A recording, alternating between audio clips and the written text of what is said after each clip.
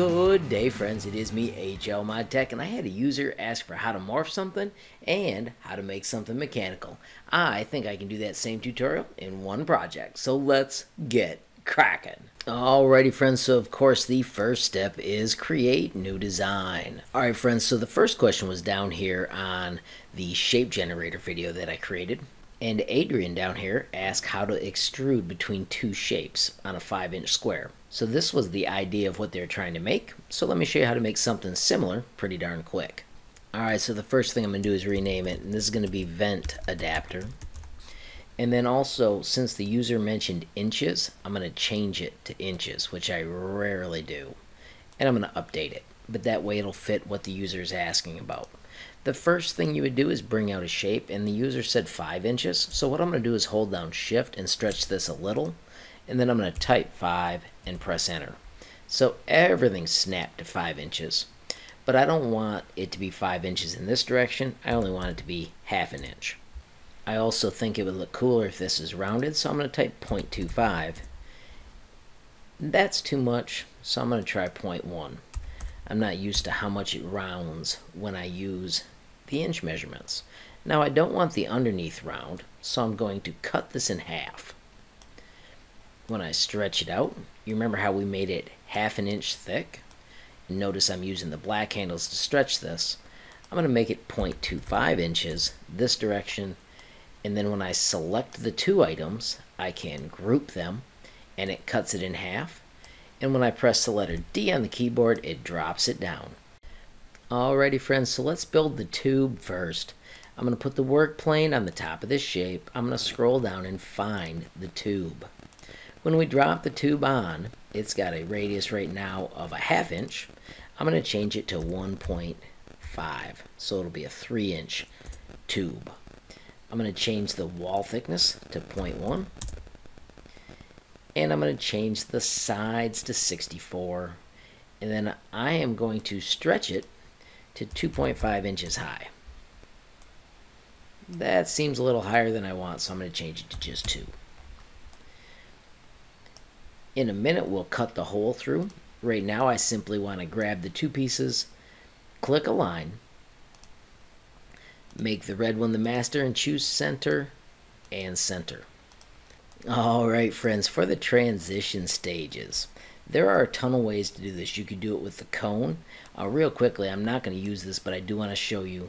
The coolest thing is to take this top radius and make it 0.4, and all of a sudden it becomes a shape that you can taper pretty slick. You can adjust those with the black handles, but I don't want that one. You could also use the half sphere. Once again, if you bring this out, use the black handles to stretch it till it's exactly the way you want, and then align it. Instead, though, I'm going to play with the paraboloid. Now, I am going to remind you that there are other ones down here in all that are pretty slick, but once you understand the technique, it's really easy. So I'm going to use the black handle to stretch it as far across as I want, black handle this way, black handle this way.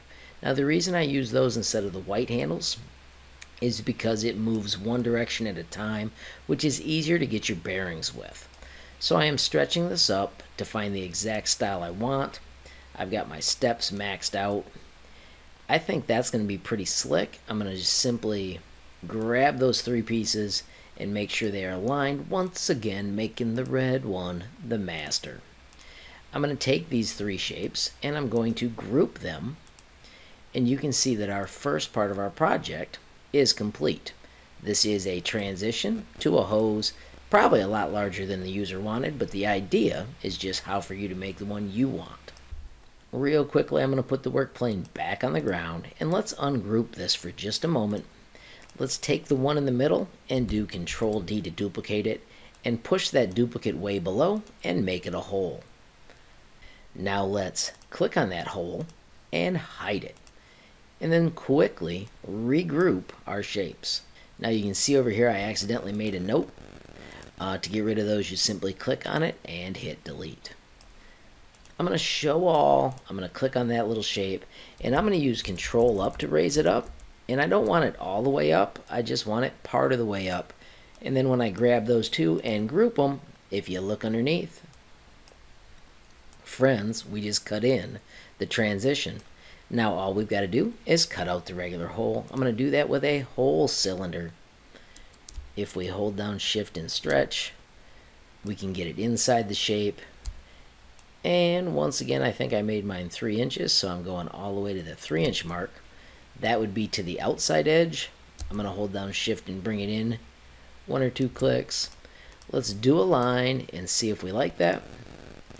Once again, if you've got specific numbers you are aiming for, then you can work on those.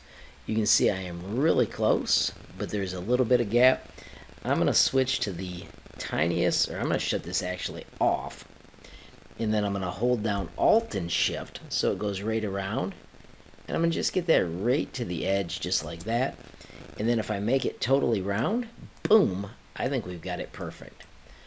I'm going to sink it in so I'm sure it cuts through. And friends, let's group and check out our cool project. Boom, just like that we've made it. Real quick, let's add holes to cut it out. Once again, cylinder, you would want to know how wide your screws are. I don't know that, so I'm just going to shrink it down a little bit. I'm going to make them taller. So let's use fit view to zoom in. That way I'm sure they cut out. Let's real quickly align these. Friends, when I do this, I like to click align, click on the large shape, and I want to go to this corner. And then I also want to go to the front edge. Now I'm going to turn my grid back on, and I'm going to go a 1/4 inch. And I'm going to tap once in, once down. Boom. That is a good spot to put that. I'm going to hit duplicate, which is Control D, or you could click this button. I'm going to just move that other one over there. And you can just get to the corner and do the same trick. Once again, align. I'm going to click on that for the master. And I want this edge, and I'm going to look at it from this corner. I want this edge, and then remember the trick was 1 over, 1 up. This time I'm going to shift select, so I got those 2 shapes. I'm going to do Control D, and let's just nudge them across with the arrow key. If you ever hit the wrong arrow key, just back up. And then when I've got them over there, I'm actually going to group those 2. And now when I do a line, I can click on this edge, and I want it to go to this corner, and then I simply need to click on them and go 1 over, 1 in, and boom, all 4 are aligned. One final group, and bam, we have got a mountable vent for whatever project you need. Alrighty friends, there you have a technique for creating your own vent adapter. Friends, this user mentioned inches. I would always work in centimeters. I just find it so much easier. But my friends, this showed you how to switch to inches if that was what you were looking for. Adrian, thanks tons for the questions. I hope this helps you out. If not, make sure you ask another question down below. And of course, a quick shout out to Gamers. Thanks for the idea, something mechanical. Hopefully this works for you. If not, just leave a comment on the next video and I'll see what I can do. Friends, as always, thank you for the support, and if you enjoyed the video, please give it a like. If you got a question, comment, or suggestion, add it down below. If you haven't subscribed yet, what are you waiting for? Smash that subscribe button, and last but not least, hit that notification bell if you want to be the first to know when there's a brand new video from me, HLModTech. Thanks for watching. Have a great day.